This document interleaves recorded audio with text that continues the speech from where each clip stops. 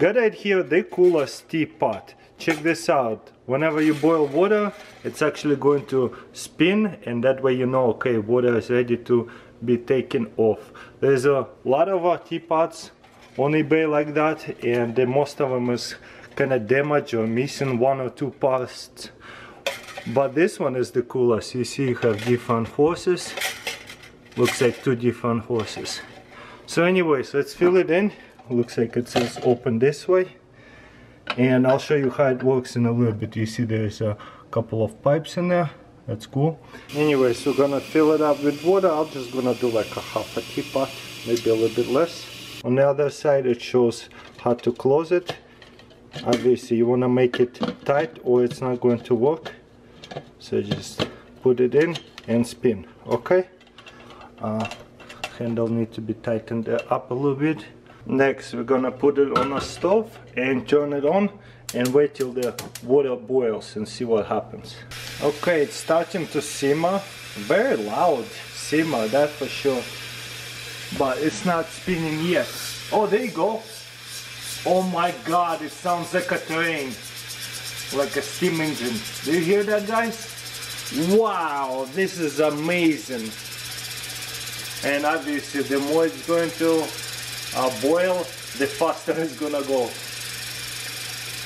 The coolest teapot ever. Whoa, look how fast it's going. So it's actually making quite a nice loud noise, so you will hear it pretty easily. Check this out. I'm gonna shut it off so it will slow down, but yeah, it makes plenty of a good noise. Check this out, guys. Slowing down. And it's done. Do you see the steam puffing?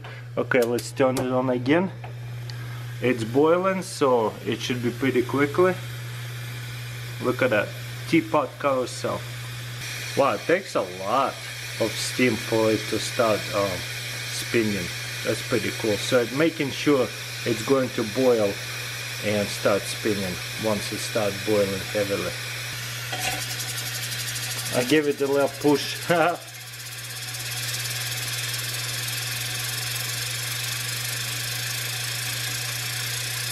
So yeah, pretty awesome. Making quite a nice noise.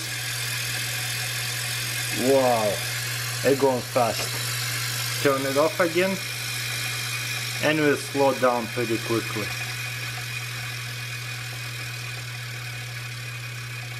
Amazing. I can't believe it works too. I think I paid like 50 bucks plus shipping. Love it. So obviously then you open this nozzle. Ooh, that's a lot of steam, yeah. So that way you can actually pour it over it. So I have here a bunch of onions. Let's see what happens. Start with the smaller one. Wow, this is so nice and easy. With the onion chopper that I have different, it's kind of like bending, and a lot of times whenever I go like this, it won't break on me. But this is nice. Still having struggle with the big onion, so you want to go like very decisive. But still, wow, this is nice. The way this operates, very good. I like that, and almost don't struggle. And look how much onions we have chopped, and it's a small pieces. So we use this for tacos, many recipes. I love that. Let's compare it to my old onion chopper. This is my fourth one because it keep breaking over here, especially, or like on the side. So this is the way I have to chop it. You see, and with the big onions, it's kind of having trouble. You see? With bigger onions, it doesn't work that well. Versus this one, I don't know how. Maybe it's because it's a thicker plastic. Even a bigger onion, you see, barely can fit. Look at that. Just be very decisive, and it just eats through it. So if you ask me, whoops, forgot to put the insert, but makes sense, right? This is right here much better onion chopper for sure. So I'm gonna probably stick with this one because this one keep breaking. It is a really nice onion chopper, it just doesn't work that well with this kind of onions. with the bigger pieces of onions. You see, I don't know what's happening. There you go. It finally went through. It still does a good job. It chops it really fine. Almost finer than this one. So I still like it. But yeah, it's just having trouble chopping it. You see, it's a little bit finer, this one. But this one has a little bit more power. And of course, the coolest part is you have here other options to use this for. I like to take off the blade to be safe. You can use this blade, or you can use the shredder, the cutter, whatever decide you're going to use it for. And this is when you do want to wear one of these things. Okay, there is 1, 2, 3. Let's say I want kind of onion rings. I'll probably put the smaller end to it. This is a medium onion. Okay, maybe a bit too small. Let's do it on 3. There you go.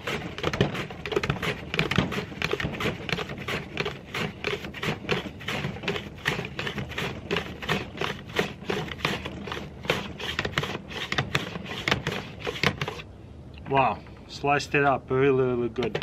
Now you can take this out and see what you got. This is on 3. This is perfect. Very skinny. So if you ask me, this is way better onion slicer, and you have all these different attachments you could also use it with, and it's stored nice and neatly. Pretty cool. I got right here a bunch of vintage strainers. I like how they're all metal and high quality. They're a little bit different, so that's why I bought them, even they look the same. So anyways, let's put them to the test.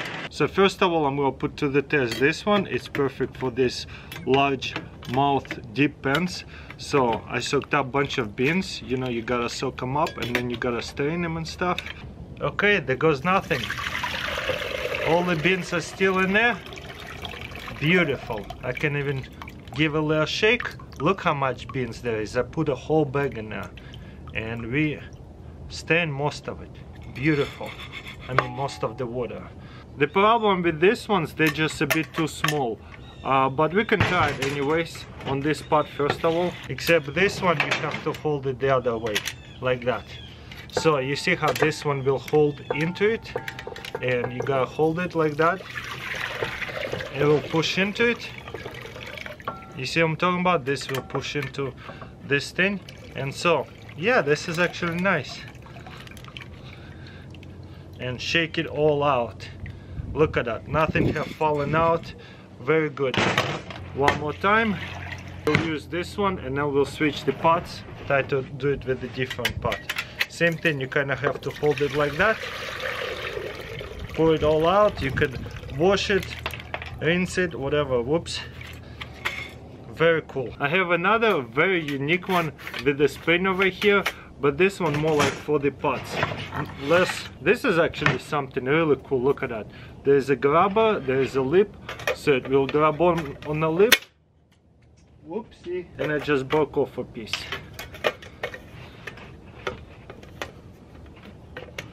It's okay, it still works. It's just very old gadget. And so you could just grab it and pour it all out and not worry about holding it. This is nice because it can really put it upside down and shake it off and nothing will come off from it. You see how it's grabbed over here and grabbed over here. There was gonna be another one here, but I broke off a piece. Oh well, it doesn't really matter. I'm gonna be using this one anyways. This is why I don't like the plastic things, because they break easily. I wish it was actually made out of metal too. But as you can see, this one is the best if it didn't break. But I have another one. Let's put it back into here. One for the pot, because this one, you see, I guess it's big enough for that, but I think it fits even better with handles like that. Look how nice that is. And you don't have any plastic. This is just wood over here, and just pour it over. And the best part is, because it has so much grab, you can almost put it upside down and shake it. Make sure all of the water comes out. And one more time with the bigger part, this might be the best winner. You see how there's a wide lid, So you just hold it like that and then just pull it over. Whoops, almost a bit too small. It works best like that, so that way the water doesn't overspill to the side. One more time, because it fits perfectly. You see the water will come out only from those holes. So yeah. Anyways, there you go, some vintage stainers. I like this one the most, but it broke on me, unfortunately.